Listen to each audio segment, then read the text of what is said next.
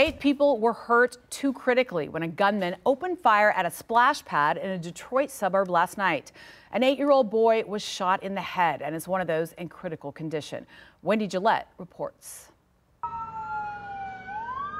There was panic and terror in Rochester Hills, Michigan, just after 5 p.m. Saturday when a man fired as many as 28 times at a splash pad where families were trying to keep cool. There were multiple victims wounded on scene. Our deputies began providing emergency first aid, including tourniquets. Sheriff Michael Bouchard said 3 of the victims were from the same family, 2 of them children. He says the shooting appears to be random. Sheriff's deputies descended on a nearby neighborhood after getting a description of a vehicle and tracing it to an address. They say they found the suspect dead inside the house of an apparent self-inflicted gunshot.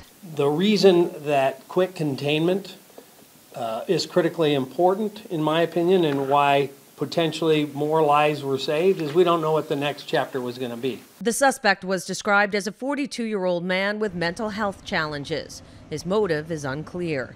At the news conference, the sheriff showed an image of a semi-automatic weapon found on the suspect's kitchen table. A lot of blood.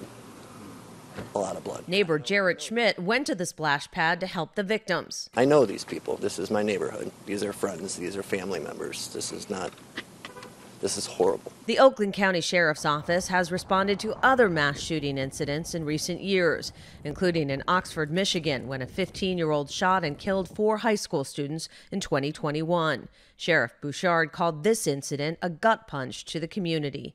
Wendy Gillette, CBS News.